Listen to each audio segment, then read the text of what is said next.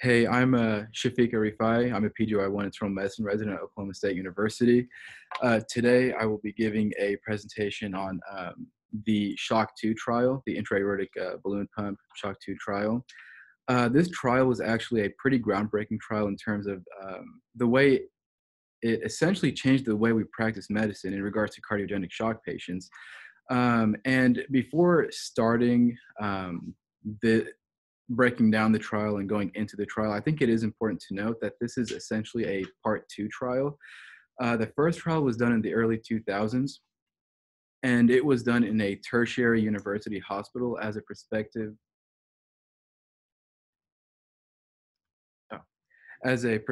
randomized controlled and open label clinical trial.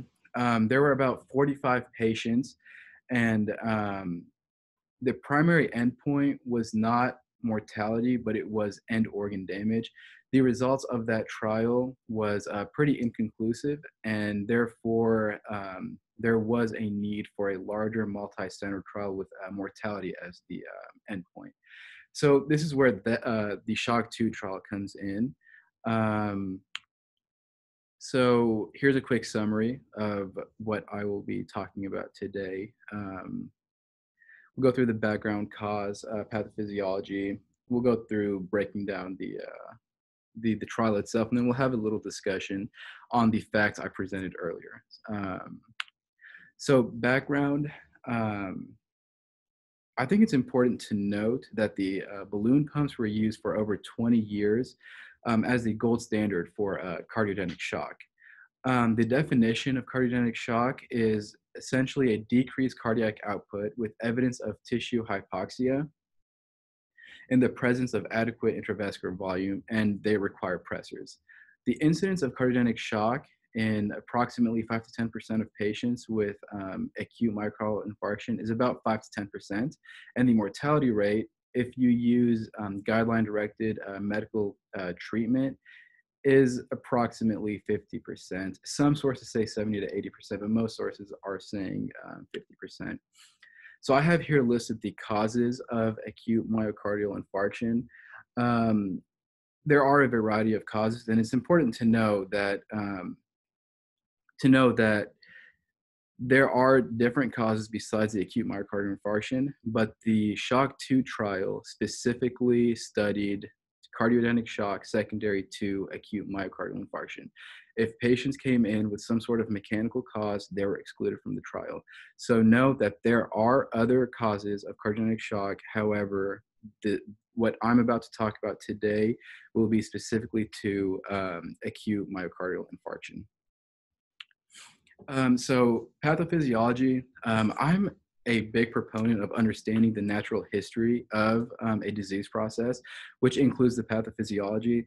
I think when you understand the pathophysiology, it makes management and treatment easier to understand, easier to remember, and honestly, at that point, you're more of an expert on that disease process. So on a very superficial level, cardiogenic shock is the heart's not working, the blood's not getting to the tissue, you have hypoxia, and which causes further ischemia, right? But in reality, it's a pretty complex process. And I think this illustration right here does a pretty good job of demonstrating the downward spiral that cardiogenic shock actually causes. So let's go through it a bit. I'll take a little time just because I think it is important to know before starting breaking down the actual trial. So when you have a critical mass of the left ventricular myocardium, secondary to ischemia, or necrosis, secondary to ischemia, it fails to pump, you have a decrease in stroke volume and cardiac output. So what that causes is a difference in the coronary artery arterial system and the left ventricle during diastole. So what's going to happen is this will further increase the ischemia. And then you'll have things like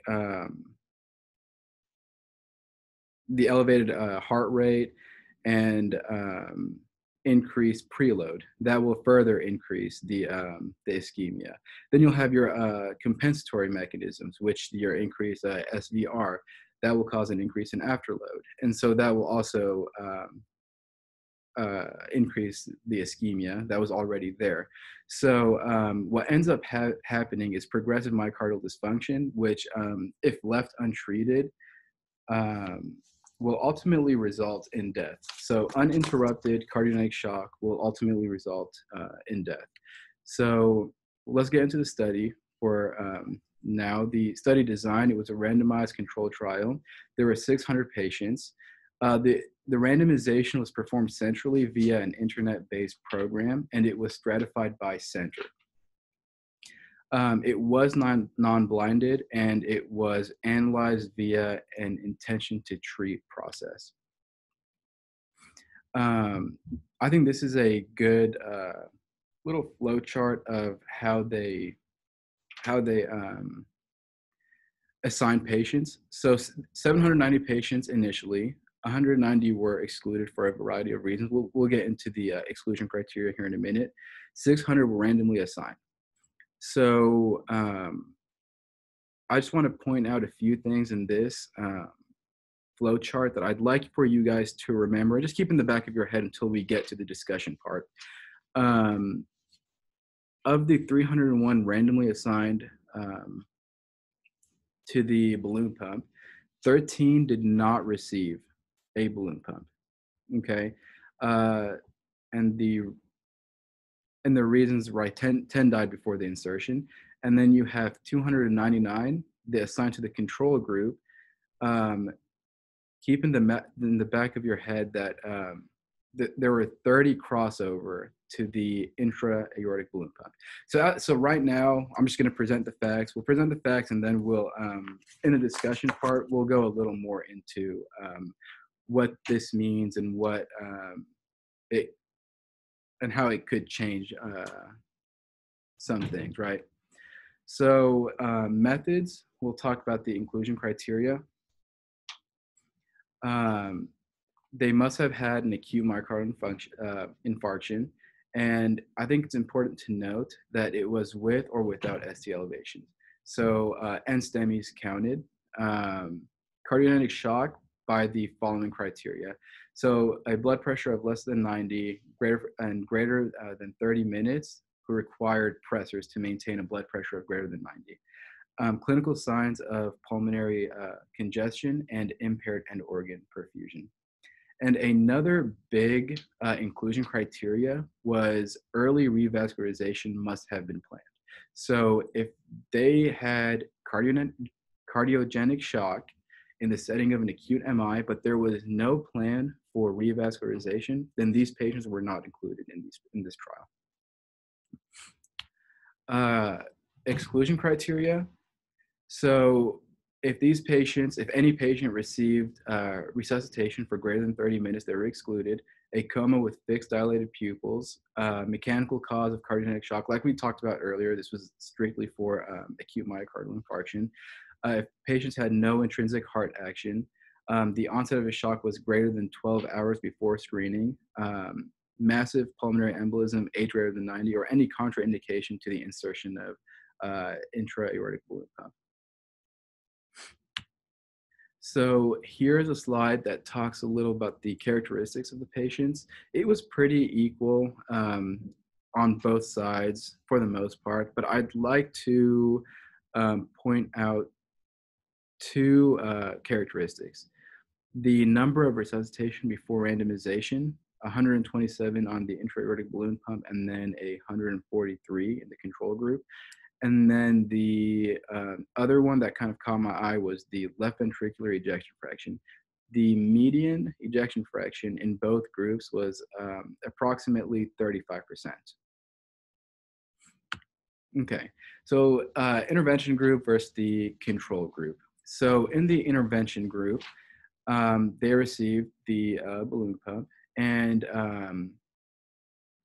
this is interesting. It was inserted either before the PCI or immediately after the PCI. And this was actually at the discretion of the physician. So again, I'm going to ask you to remember that fact. We'll discuss it a little more in the discussion portion of this talk. And also the interventional group, it was weaned when the blood pressure was greater than 90 for greater than 30 minutes without support. And the duration of balloon pump was approximately 3 days. And then the control group, they did not get a intra-aortic balloon pump. It was more of medical management. So outcome measures, the primary endpoint in this study was to study the 30-day all-cause mortality. And then secondary endpoints were serial assessments of serum lactate levels, creatinine clearance, C-reactive protein levels, and the severity of disease, which was assessed by the SAPS-2 score. So interestingly, the SHOCK 1 trial was it kind of measured what these secondary endpoints, and then this is building on what that trial was doing, and this is measuring the 30-day all-cause mortality. So before going on to the statistical analysis of this study, I'd like to give a little refresher on the actual statistics. That way we have a good understanding, and it will kind of help us understand what was going on. So there are two statistical hypotheses, right? There's the null hypothesis, and there's the alternative hypothesis. The null hypothesis is essentially a hypothesis that shows no difference or relationship. The alternative hypothesis is there is some difference or relationship, right? Then we have the outcomes of statistical hypothesis testing. You have correct results and incorrect results, just like in any situation. You're either right or you're wrong. But the correct results, there's really one way to be right. Then you've got your incorrect, which is essentially a type 1 error and a type 2 error. I'll start with a type 2 error, which essentially states that there is not an effect or difference when one exists. So the null hypothesis is not rejected when it is in fact false. So beta, that would be the beta, and it would be the probability of making a type 2 error. And this is related to the statistical power, right? So I think it's important to touch on the power for a second. To increase the power and decrease the beta, you either increase the sample size, increase the expected effect size, or increasing the precision of the measurement. So on this slide right here, I'll talk a little about the type 1 error. So alpha is the probability of making a type 1 error. The p-value is judged against a preset alpha level of significance, which is usually 0.05. If p is less than 0.05, then there is less than a 5% chance that the data will show something that is not really there. So alpha is, in other words, known as the false positive error. So a real life example of alpha would be, say the null hypothesis would be, person is not guilty of the crime. However, for some reason, for whatever flaws there may be in the system, that specific person may be judged as guilty when the person actually did not commit the crime. So there are costs for a type 1 error, right? Doing this would be sending an innocent person to prison, denying them their personal freedom, which really is a pretty big deal, right? I mean, your freedom is pretty important. And I was going to make a joke about, you know, some of the shows going on right now, but I figured I'd stay away from it. You guys can put whatever names you want to this type 1 error, right? So we have, so let's get into the statistical analysis. And so what I'm going to do is so I gave you a quick brief explanation of what type 1 errors were and the types of hypotheses. And then as we go, I'll kind of go back to what I said, and we'll delve a little more into it also. So in this study, the global type 1 error level was set at 0.05. And they said the trial um, would be discontinued if the null hypothesis of equal survival rates was rejected at a significance level of 0.0005 at the first interim analysis, or 0.014 at the second interim analysis. So an independent data and safety monitoring board conducted the interim analyses after enrollment of 33% and 66% of the patients, respectively. So I want to point out that setting a significance level has the advantage that the analyst is not tempted to choose a cutoff on the basis of values, and they would have rejected the null hypothesis and stopped the trial. So basically, the trial was never stopped, and it continued because they were never had to really reject the hypothesis. Interestingly, the study was powered to detect a 12% absolute reduction in the mortality, assuming a 56% mortality rate in the control group. And the final analysis undertaken was with an alpha of 0.044. So the alpha threshold is usually lowered in attempt to avoid false positives. And so hypothesis tests are always better with more data, right? And it turns out that the chance of a type 1 error can be reduced by either increasing the sample size of the experiment, and it needs to be large enough to ensure that a practical difference can be detected. So another way is, if you really want to avoid type 1 errors, you can control the likelihood of a type 1 error by changing the level of significance. So the probability of a type 1 error is equal to alpha, and if you want to avoid them, we can lower the significance level. So like I mentioned earlier, the trial continued because they never met that value in the interim analyses. So this is a quick table of the results and clinical outcomes. The p-value of the primary endpoint at 30 days was 0.69, with a relative risk of 0.96 and a confidence interval of 0.79 to 1.17. And before we really talk about the results, I just wanted to have this in here because I think it is important to note. Among the patients in the control group, 30 of them ended up receiving an intra-aortic balloon pump, most within the first 24 hours. And then 13 patients assigned to the IABP group did not end up receiving the balloon pump. So that's just something to note, right? And this this figure right here, I think, does a good job of showing us how closely the control and the balloon pump did with the p-values that we just discussed earlier. So this right here is just a figure from the study, and it shows again that everything is pretty even between the two. Interestingly, though, it did show age of less than 50 years seemed to do well with the balloon pump. And so the results with the primary endpoint, among the 277 patients in whom received balloon pump and underwent revascularization, there was no significant difference in mortality. And this was before receiving the balloon pump, before PCI or after PCI. So I think that is important to note.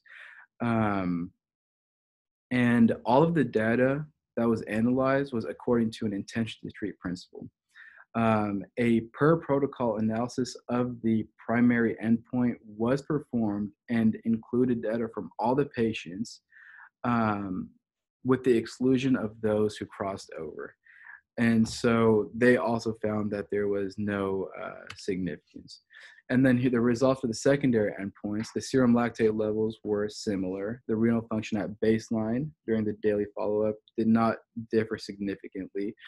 The C-reactive protein levels were significantly lower at baseline in the control group than in the IABP group. And the SEPS2 score, which is the score that measures disease severity, was significantly lower in the intra-aortic balloon pump group. So let's start with the discussion. The primary study endpoint, the 30-day all-cause mortality, occurred in similar proportion, as we mentioned earlier. The sample size calculation for the SHOCK 2 trial was based on an anticipated 30-day mortality of 56% in the control group. This gives an 80% power to detect a 12% absolute reduction in mortality with the IABP insertion.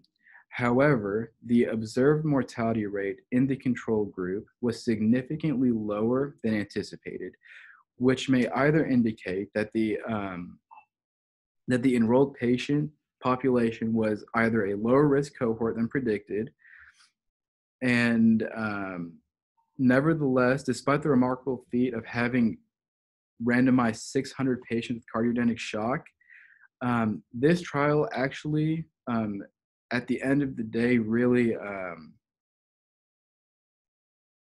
didn't power it enough, because they powered it for the 56%. They anticipated 30-day mortality rate of 56%.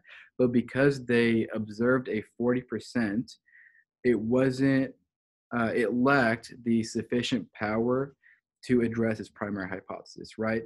And so really with 40% power, you would need around 900 patients, which really is hard to do, because having 600 patients in itself was, like I said, a pretty remarkable feat. So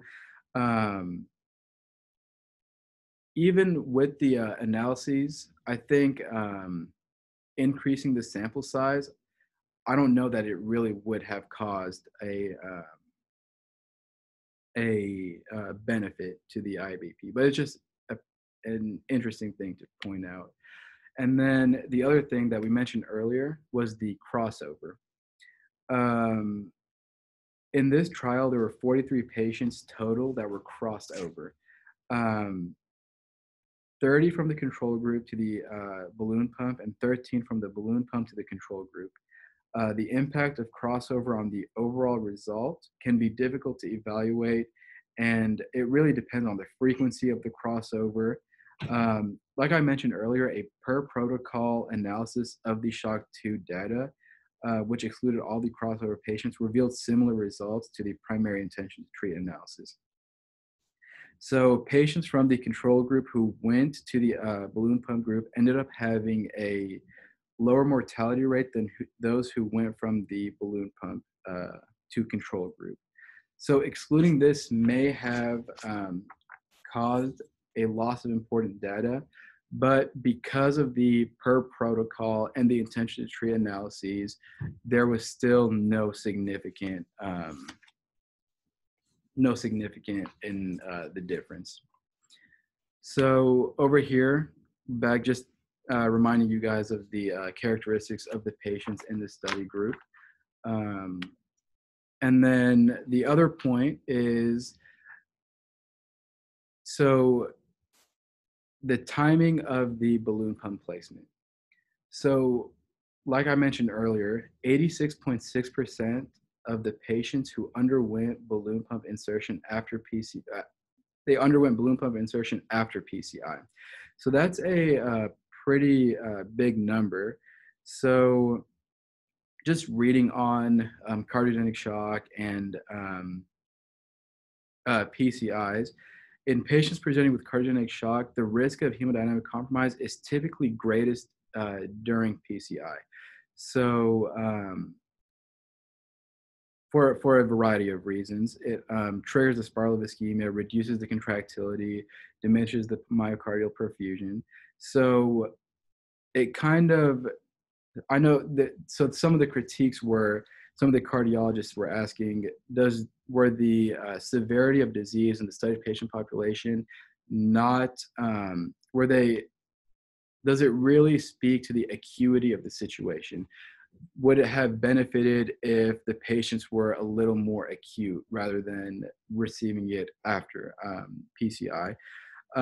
However, again, there was no statistically significant difference between the minority who received balloon pump insertion before PCI or after and the overall cohort. So it still remains unclear, but I think with the data, I think it's still, and so the discussion, we have the, so just the strength of the trial and the weaknesses of the trial. The strengths include randomized, it was a randomized control. The allocation concealment was maintained. There was minimal loss to follow-up, and it was a multi-center trial. Weaknesses of the trial was it was non-blinded.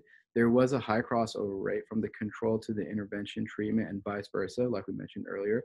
And there was no specific criteria for when a left ventricular assist device was used in the control group. I think 3 of them, but there was never really a specific criteria. And they also, the measurement of shock was more non-invasive. So I know there was some critiques on that. And so future directions, in the circulation meeting at the American Heart Association in 2018, there was a 6-year follow-up, and it showed a no mortality benefit to the balloon pump versus medical management. And then looking at the use of non-balloon pump or cutaneous circulatory devices, ECMO, non-cutaneous centrifugal pumps, there have been some retrospective studies done with mortality as endpoint on other circulatory devices, but no large multi-centered randomized trials. So it would be interesting to see if that were to get done. And here are my references, and feel free to call, text, email with any questions. Nice. So this is Dr. Cronister. I'm with Dr. Connell and Dr. Al-Rifai. We're in a luxurious recording studio here on the campus of OSU Medical Center. So clinical correlations for this, I think Dr. Al-Rifai mentioned most of them. I think that historically speaking, so this study was done in 2012. Before that, intra-aortic balloon pumps were a class 1B recommendation in the United States, 1C in Europe. After the study, Europe went from a 1C to a 2B, and then the United States was like, screw it, we're going to stay at 1B. We like how we do it. Most of the ideas about an intra-aortic balloon pump come from physiologic studies, where we feel pretty confident physiologically that balloon pumps help systemic hemodynamics. It reduces oxygen consumption of the myocardium, and it improves backflow of blood into the coronary vasculature. And I think that data is relatively undisputed. And so studies before the SHOCK 2 trial were effectively observational studies and were retrospective analyses. And so we're like, physiologically makes sense. I'm doing this for my patients, and observationally I see an improvement. But we don't have any big randomized control studies to prove the concept. And so that's why everyone got really excited about the SHOCK 2 trial of saying, wow, we've got 600 patients, we're randomizing them, and we're going to finally see that all the physiologic and observational data we've accumulated over the years comes to fruition, and we're going to pat ourselves on the back. And then SHOCK 2 comes out and says no mortality benefit at 30 days. Okay, fine, whatever. Let's look at it in a year. 1 year, no benefit mortality. Crap. Okay, let's look at 6 years. No benefit. Crap.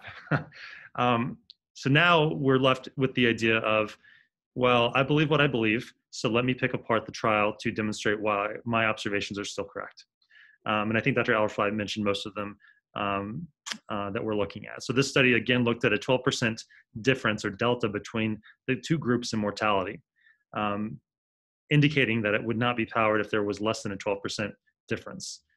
Again, they're also looking at a 56 or assuming a 56% mortality rate in the control, which was about 15% higher than what they actually found, thus indicating a less severe cohort of patients.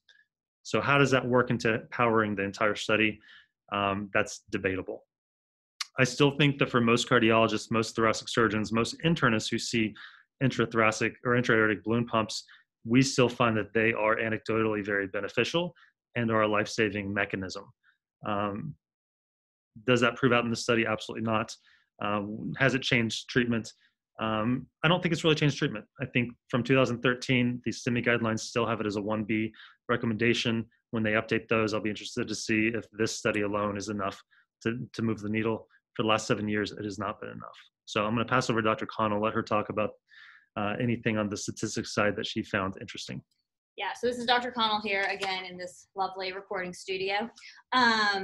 So I think Dr. Al-Rifai pointed out several, he did a great job with the false positive and all that. I'm going to circle back to that because that was the point that he was supposed to discuss with this article. But I also just want to talk about a couple of things that he pointed out and that Dr. Cronister's already mentioned that I think are huge when it comes to analyzing studies.